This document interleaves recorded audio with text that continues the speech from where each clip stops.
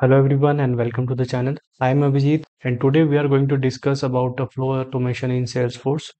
So in this video I will explain you how we can create an event with the help of Salesforce flow. So there are two ways by which we can create an event using the record trigger flow in Salesforce. So first way is that we can create events using the action element in Salesforce flow, and you can get the same output using the create record element. So for these two methods we are going to create a record trigger flow, and before moving to that I would like to introduce our newly launched Salesforce admin course. So let me show you the course content, then we will continue to the topic. So this is the Salesforce admin course and we have posted it on our website, and I will also post the link for this course in the description from where you can access this course. So these are the modules that we have covered in this course. So it's a beginner to advanced level Salesforce course, and there are 9 plus modules and 20 plus hours HD video, and you will also get the PDFs and the certification after the completion. And also there is an offer for 50% discount for the early birds. So these are the modules and the contents that you are going to get in this course. And if you subscribe this course right now, you have to pay only $99 instead of $199. So even if you are a beginner, then you will understand each and everything in this course. And to get this course, you can redirect to our website, and from there you can subscribe to this course. So now let's move back to. So right now I have logged into my Salesforce developer account, and to create a record trigger flow, we will navigate to the flow setup. For that, go to this quick find box and here search and select flows. And in the flow setup window, click on the button new flow. So we are going to create this flow from the scratch. So select the option start from scratch and click next. And as I've told you that this is going to be a record trigger flow. So select the option record trigger flow and click on the create button.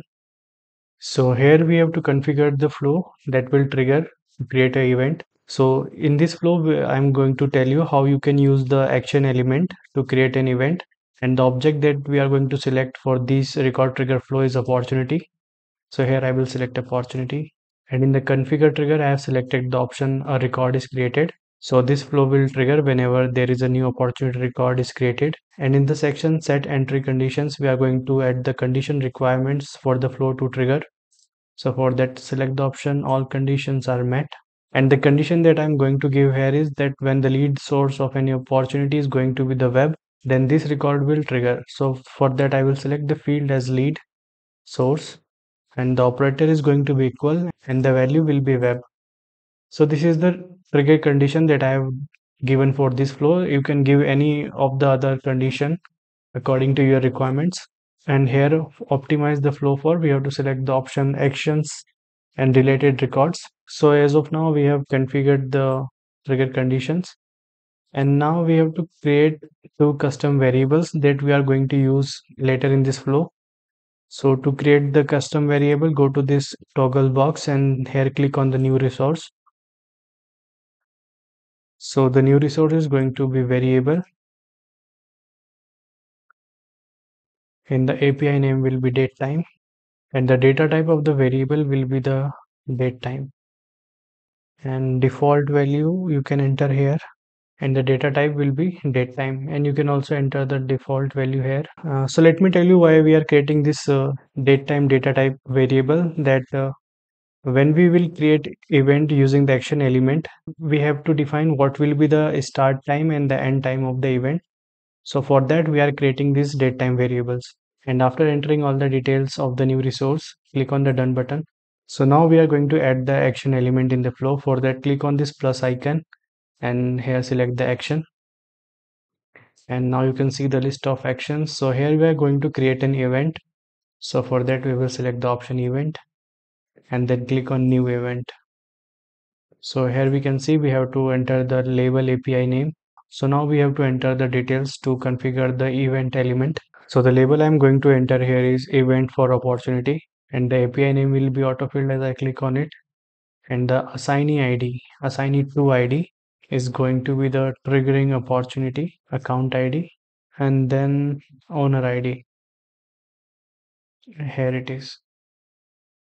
So the assignee of this event will be the owner who owns the account of the opportunity.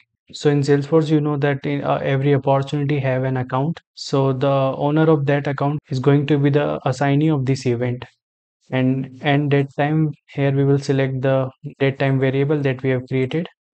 So for this I have selected the same date time variable. You can also create different date time variables with the default value if you want. And after this, scroll down to related record ID.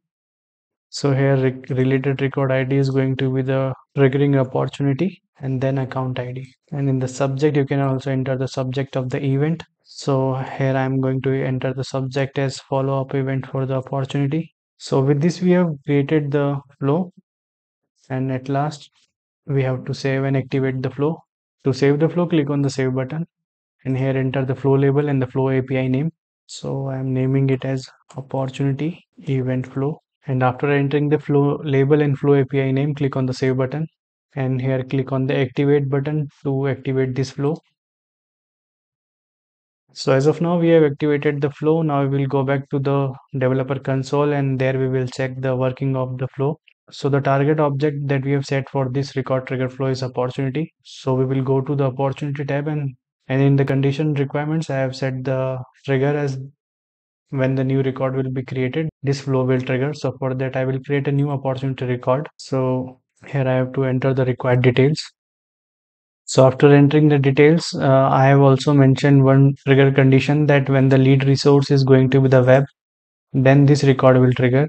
So here in the new opportunity record, I have set the lead source as web, and now I will and now I will click on the save button. So as we click on the save button, we can see this opportunity record is created. And in the activity section, so with the help of this record trigger flow, we have created the event for the account owner of this opportunity. So the account of this opportunity is Garden Technologies. And in the activity section, we can see this is the event that is created with the record trigger flow. And here we can see the subject that we have entered in the flow. This is follow up event for the opportunity, and the same subject that we have entered in the flow, follow-up event for the opportunity. So this is how you can create an event using the record trigger flow in Salesforce with the help of action element. Now in the second method, we are going to see the process how we can create events through the create record element in Salesforce using the record trigger flow. So let's see the process how we will do that. So now again I am in the flow setup window, and here I will click on the new flow button, and uh, and here select the option start from scratch and click next.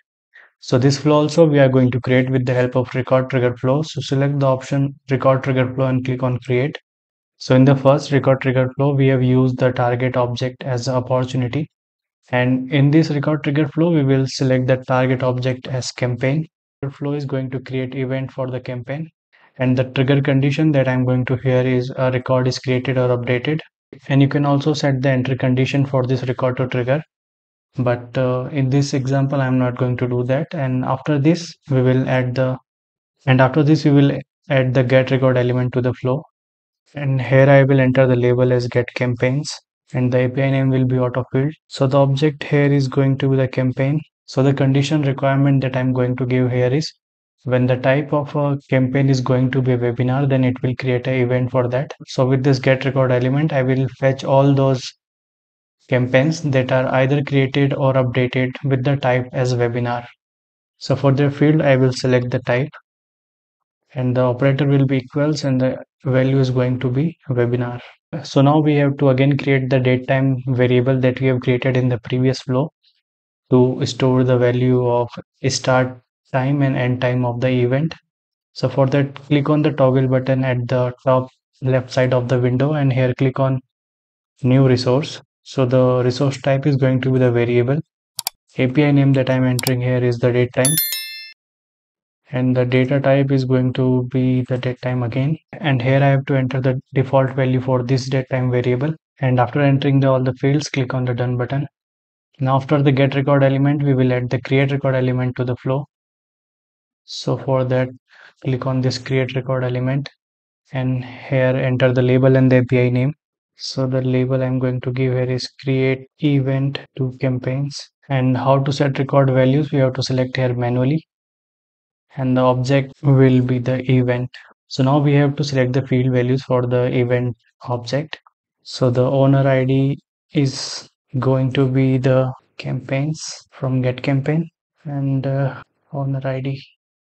So that means the owner of the campaign will be the owner of this event also. And another field is start date time. It will be the variable that you have created. And the next field is end time. And this will be also the variable that we have created. And the what ID we have to select. This what ID is the to which this record is going to be related. So the what ID is going to be the campaigns from get campaigns, the campaigns from get record element, and the campaign ID. And what else is remaining? Yes, the subject. So the subject we are going to enter here is manually. So the subject I'm going to enter here is event for webinar campaign. So now we have configured the flow, and now we will save and activate the flow. And after entering the flow label and the flow API name, I will click on the save button, and then after saving, click on the activate button. So now again we will go back to the developer console, and here we will go to the campaigns tab this time. So in the trigger condition, I have selected that when a new record is created or updated as a campaign type for the webinar, this record will trigger. So here you can either create a new record or update the existing one, but here I'm going to create the new campaign, and the type is going to be the webinar as we have configured in the trigger conditions, and also the start date and the end date. So after entering the fields, I will click on the save button. So the campaign is created. As we click on the save button, the campaign will be created. And as we click on the activity tab, we can see this is the event that is created with the help of record trigger flow for the campaign record. So this is how we can automate the process of creating event in Salesforce using the flow. And I hope that you have liked this video. Then please do like, share and subscribe us. And do not forget to hit the bell icon so that you can get regular updates of our upcoming videos. And thank you for giving your time and watching this video till last. See you in the next video. Till then, goodbye.